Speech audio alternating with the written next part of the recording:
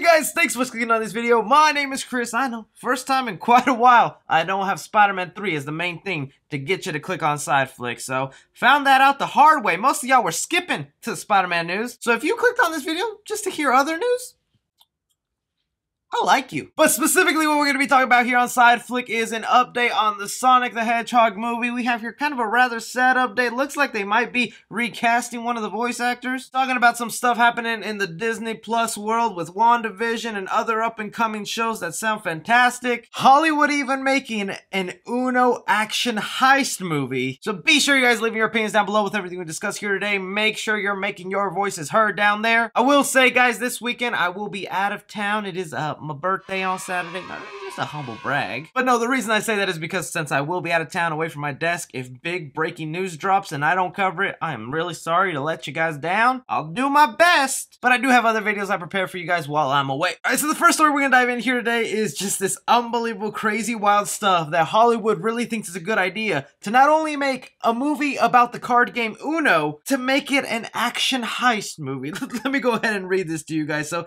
the Hollywood Reporter here says, Little Yachty, Mattel, team for action comedy based on Uno. Some of the details they have here: the movie is described as an action heist comedy set in the underground hip-hop world of Atlanta. Yachty is attached to produce with an eye to star in the movie. If you guys aren't too familiar with Yachty, I have heard some of his songs. I like them. Nothing wrong with the rapper at all. But come on, you did not think when you woke up today that you'd be hearing an Uno movie starring a rapper and the movie would be an action heist comedy set in the underground world of hip. Let me find that. Where is that? I'm gonna need you to draw two, Hollywood.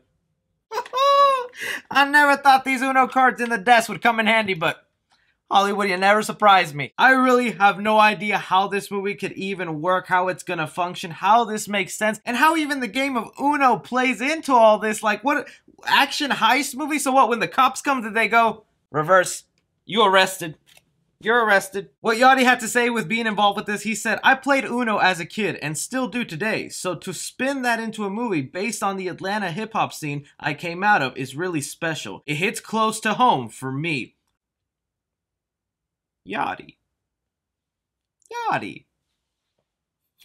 Yachty! I don't know what else to say about this. How do you guys feel about Hollywood making an Uno movie with a premise like this? Moving on to some Disney Plus updates right here. I'm trying to combine these stories because some stuff has been coming up here. Really loving the content they are bringing. WandaVision is getting better and better. Heck, I know when I post this video, I probably went ahead and already did a WandaVision breakdown while I was out of town just for you guys, so you better go watch that. But Disney is certainly loving the success they're having from WandaVision and are only going to continue having so much more success throughout the rest of the year because, guys, they are bringing us like 7 shows all in 2021. We still got Falcon and Winter Soldier coming up. We got the Hawkeye show. We got the Miss Marvel show. The Loki show. All of that coming in 2021.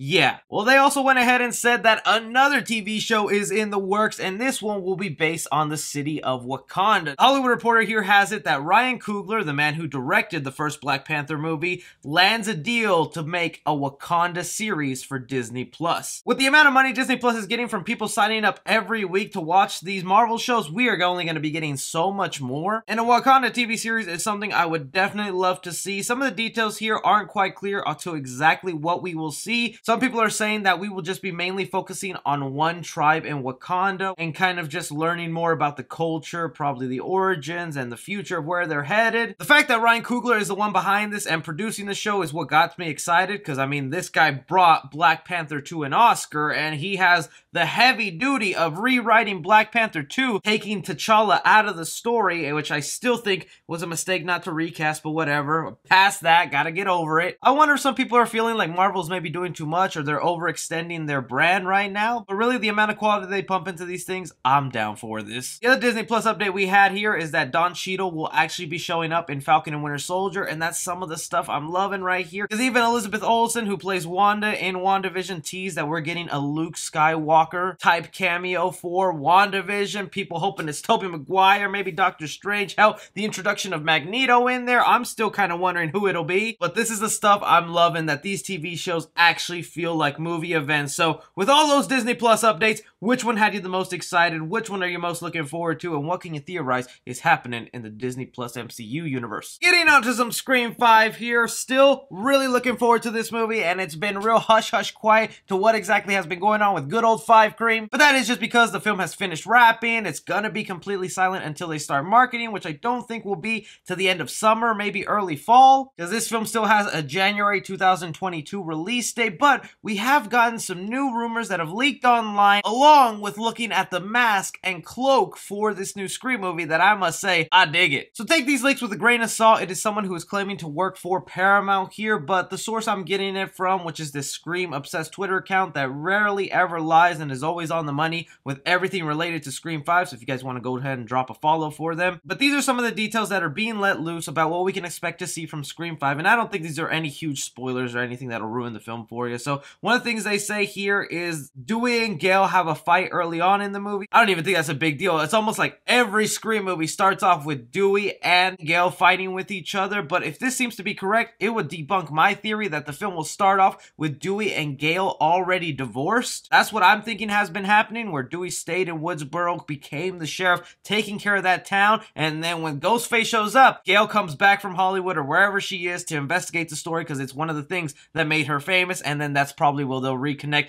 and remarry. The other thing they mention here is Ghostface will get crafty with his kills and use new weapons. A pair of scissors is involved. Really do love that right there. A pair of scissors, okay, that's kind of cool that he'll be doing that. But Ghostface is a human, okay, and I do love him using his hunting knife, but if he uses other stuff throughout the movie and gets creative and crafty about how to kill people, oh, I am gonna love that. It's only gonna lead to maybe other Funko Pops of him holding other stuff. And one thing they add here that is kind of concerning to me, where they say there will be a main title sequence that will please fans of the original franchise. Very visual effects heavy. So I'm thinking there, when they say there's a main title sequence, which is like the opening of the movie when they start up. There's been some great ones in the past with the Scream franchise. I'm thinking they're probably going to go ahead and do the thing where they kind of retell all the past Scream movies through the opening sequence. That would be a great little recap and refresher, especially since they're branding this movie as just Scream and showing it to new audiences. But the part there where they say very visual effects heavy, I'm not sure if that's an add-on to this opening sequence or they mean the entire movie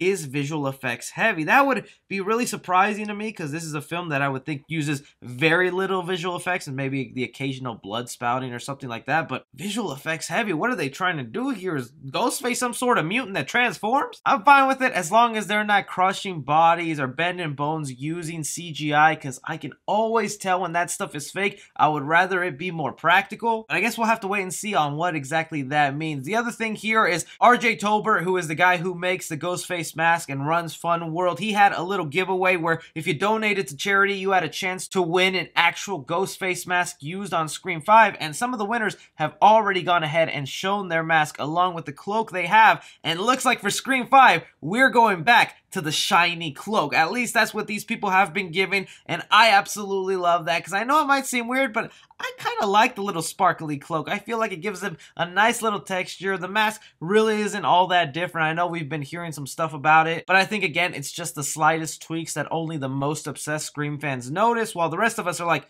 all these masks look exactly the same. How do you guys feel about these Scream 5 updates, and what can you make out from them? Jumping on to some rather sad news here, it looks like the voice of Tails, who we saw at the end credits scene for the Sonic movie, might be looking to get recast. If you're a big Sonic fan, you might have seen the big news going around where a lot of the main voice actors for the current Sonic series have been let go, and fans were devastated to see them go. And that included Colleen, who voiced Tails at the end of the Sonic movie. Now, I know, just because they're not voicing part of a cartoon, that doesn't have anything to do with the movie, but if you go ahead and read some of the replies that Colleen has been saying about her involvement in Sonic Movie 2, it's not looking great. Thank you to user Luis Jesse Zamudio. He's the one ahead who went and asked Colleen this question and also DM'd me screenshots of her reply where he asked her if she could confirm her involvement in Sonic Movie 2 and her return for the film, and she said, "I wish I could confirm, but they haven't cast me yet." And we know the movie is set to start filming next month, and they haven't even contacted Colleen to come back as Tails. It's not looking good, and some people who theorize they might replace her with a more notable name. I'm not saying it's Tom Holland, villain, but just someone who's recognizable that would bring people to the theater is looking more of a possibility. I kind of hate this because I thought she was great as Tails, and it would also show some love to the Sonic community, who is now sad that she's no longer voicing Tails in an upcoming Sonic series. This would kind of be a perfect win. It would be weird if we have another storm of fans demanding her return, kind of like they did with the Sonic redesign. How do you guys feel about Tails possibly being recast for Sonic Movie 2? But that is just all the movie news we currently have going on right now, guys. I want to know your opinions down below with everything we discussed here today. What news got you excited? What news made you sad? Anything, I want to hear it down below.